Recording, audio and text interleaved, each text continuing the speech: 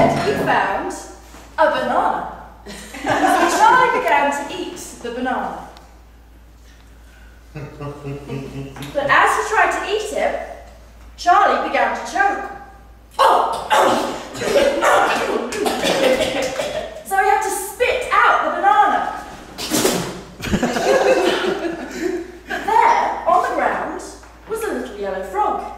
And the frog bounced towards Charlie and landed on his foot. And Charlie said, "Get off!"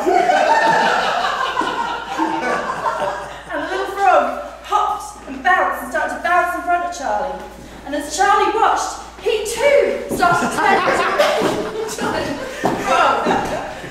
And when he became a frog, he suddenly thought he should climb a tree. And when the Charlie frog reached the top branch, he looked down and started to throw twigs at his former school friends as they walked past. Okay.